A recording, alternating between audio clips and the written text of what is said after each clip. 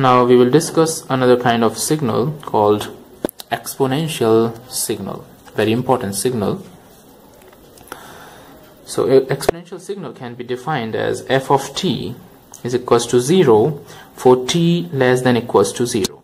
Okay, and its value is equals to k e raised to the power minus at for t greater than equals to 0.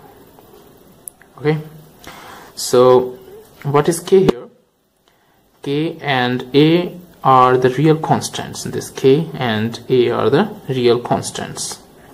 So this is the graph of this exponential signal, this, okay, between time, and this is the graph. Okay, so it is decreasing.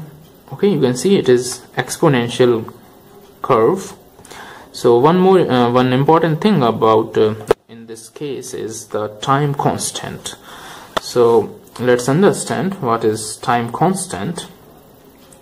You can see here that this has been denoted by, this time constant is tau, has been denoted by 1 by a. So this time constant is 1 by a. So what is time constant? Let me define this time constant first, then we will see this graph back again.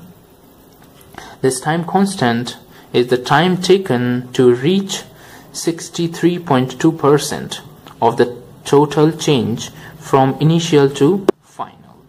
Okay, what does this mean? Reaching from to 63.2% of the total change from initial to final. So look at this. This is the initial stage, this is the time 0. So this is decreasing with time.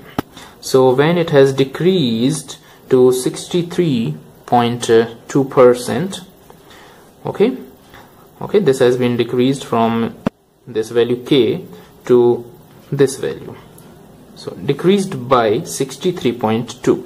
so this remaining will be, so at this height is 0.368 k. Okay, so this is the point which is called the time constant. Its value is equals to 1 by 8. Okay, I think it's clear. So this was the exponential signal.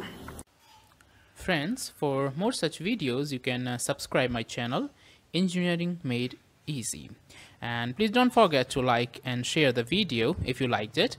For more detailed information you can visit my blog www.engineeringmadeeasypro.com. its link is given in the description of this video. You can check it, and see you soon in the next video. Till then, bye bye.